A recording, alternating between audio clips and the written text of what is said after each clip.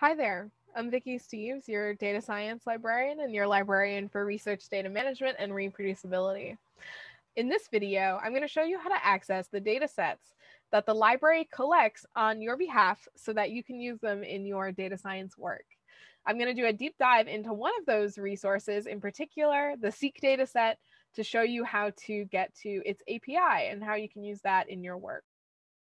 Here is the library's homepage found at library.nyu.edu. So the first way that you can get to our library's resources is by clicking this articles and databases, actually.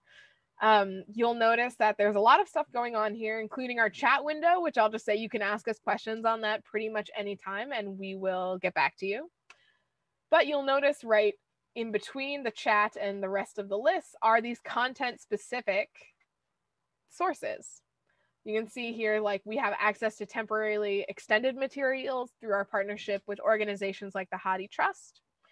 We also have audio and music collections, but for us, we are going to take a look at our data sources. So when I click this, it will bring me to an A through Z list of all the data sources that the library licenses. We have other data sources that we collect that are freely and openly available, which I will also show you, but these are the ones that we have collected for your use. Some of these have restrictions imposed on us by vendors so that we can comply with their terms.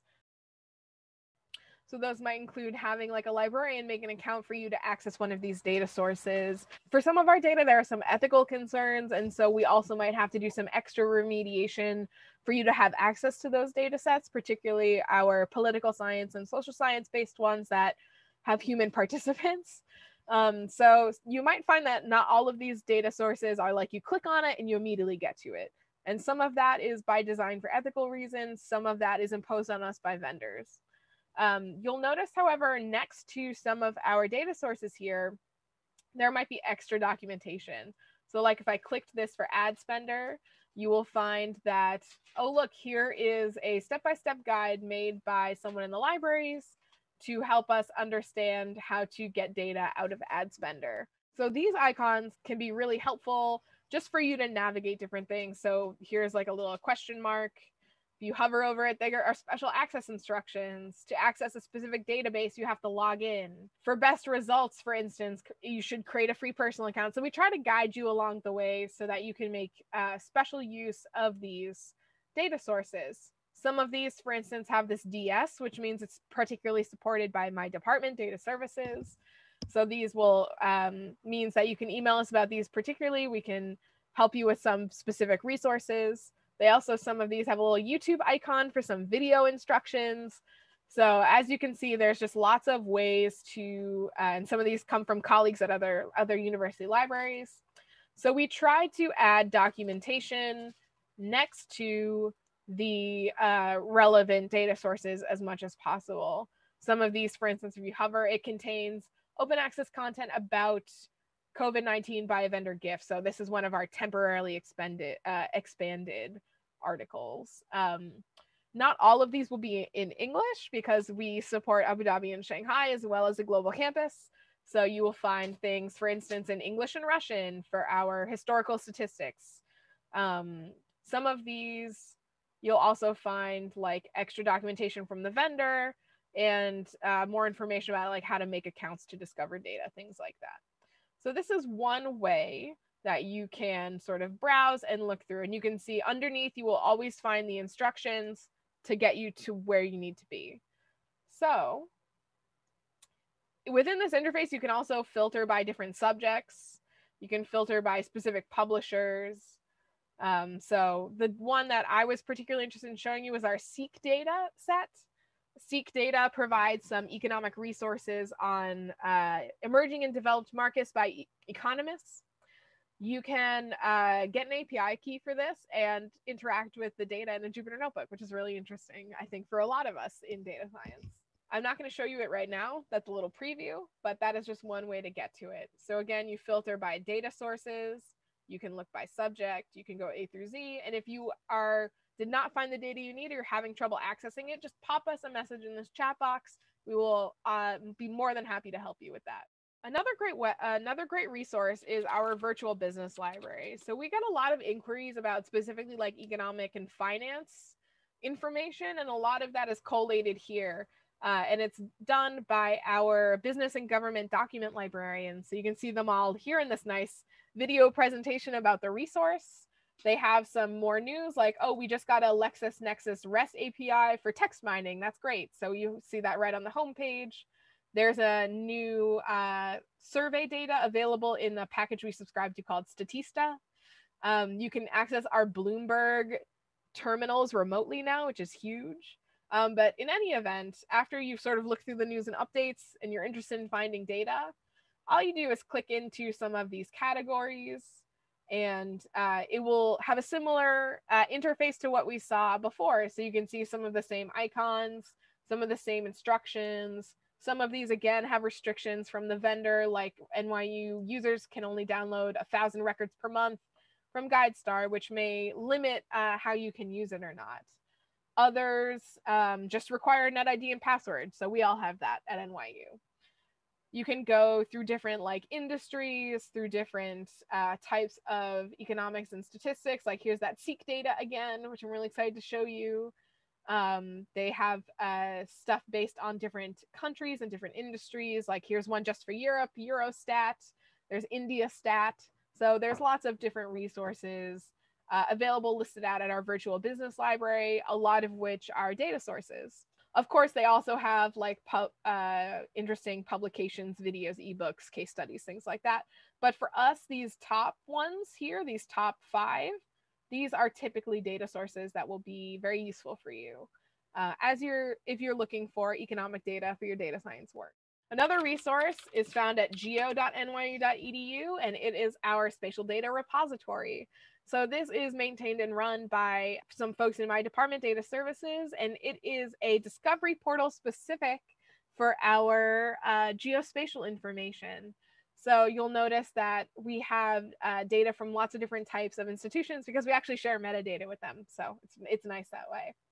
You can look again by subject like we saw everywhere else. But what's also interesting is that you can actually do things like zoom out and search, like, let's say I want to go over to my hometown. We can go on the North Shore of Massachusetts.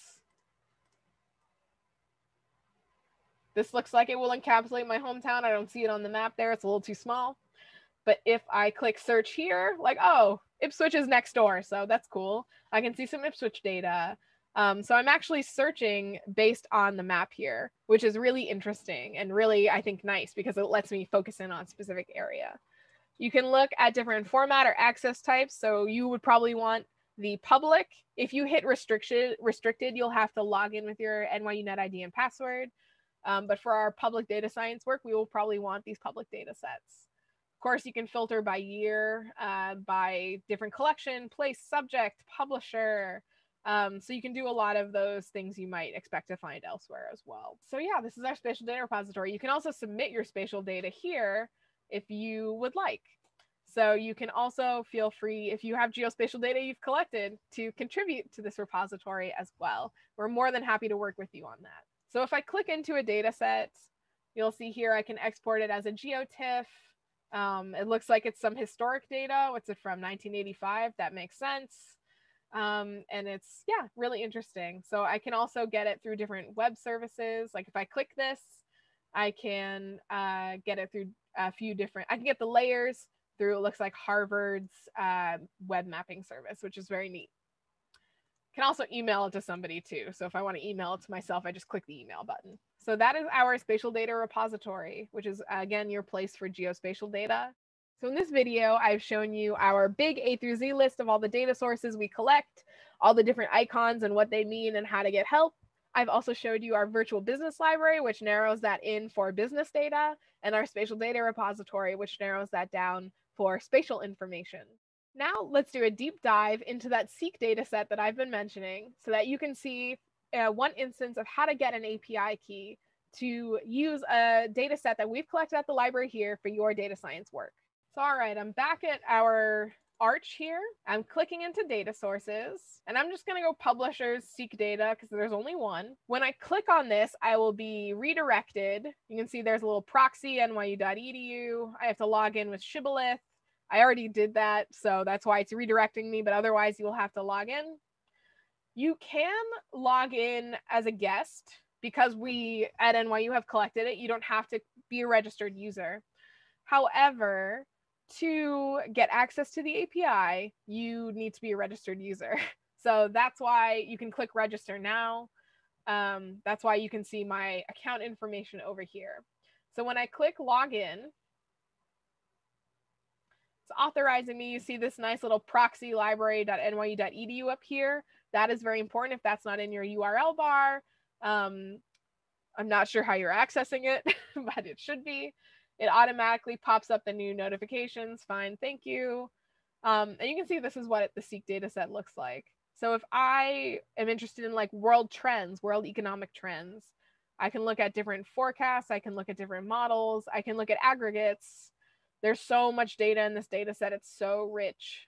So if I wanted to look at just like the whole world aggregate for foreign trade, I can dig down. I can nest and nest and nest and nest. And here I finally got one. When I click it, it shows me some of the data. It shows me those big, broad insights from the data, like it's down 75%. It shows me the raw data as well as the statistics that Seek themselves has generated for us. So this is all cool. So once you've sort of explored the data a bit, the next thing we'd want to do is explore like in a Jupyter notebook and mess with it ourselves, because that is what makes it so interesting for us as data scientists. So Mr. Vicky Steves is here. I clicked on the little V at the top corner, and you'll notice all the way down here at the very bottom, right above sign out, is API access. So when I click that, I can generate a new key because I have an API key for this. When I click that, I just copy it. So now I'm copied to the clipboard. I can put that right in my Jupyter notebook and get access to the Seek dataset. But what's more important is that they have a help button, and they have a help button that helps you navigate how to use the API in things like Excel. There's an Excel add-on. It looks like it's only for for Windows only, which isn't good for me because I'm on Linux, so I won't be using that. There's just the straight up API that's supported using SDKs. So that's all right. I might do that if it's my last resort. I like R, so I might use R2. They have looks like an R library for the Seek. And look at that. They already pre-filled that it comes from this proxy library.edu for me. So that's really nice. I can copy and paste this, install it, and work with the API that way. And look, they have a quick start guide. And they have the same for Python. So they give you the exact pip install to copy paste, to put it at the top of your Jupyter notebook to install in your local environment. You can do this also from within a Kaggle notebook if you just add an exclamation point before pip. You can look at their quick start guide. And so this is a nice piece of documentation that walks you through how to log in, how to get your detailed search, all from a Python interface. So we load in our notebook, we log in, we can use the API key as well. They show you specifically how to do things with Spider and from lots of different interfaces too. Here's one, and they give you actual code examples to follow.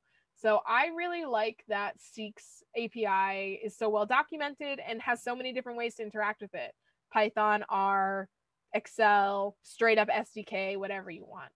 So you can notice again, after you log into Seek, in this top corner, at the very, very bottom, Seek API access. And that's how you get your key. That's how you get help. And that's how you can access how to get it right from Python. The library has other data sets that offer API access for you. Like I mentioned, the LexisNexis we saw in the Virtual Business Libraries guide earlier. And if you're interested in working with any of those data sets, similar sort of help exists, and you can hit me up or any of my colleagues in the library via that chat service, and we will get you the help you need to get you the data you need. So feel free to, again, take advantage of all the data the library collects for your data science work, and let us know how we can help you facilitate that.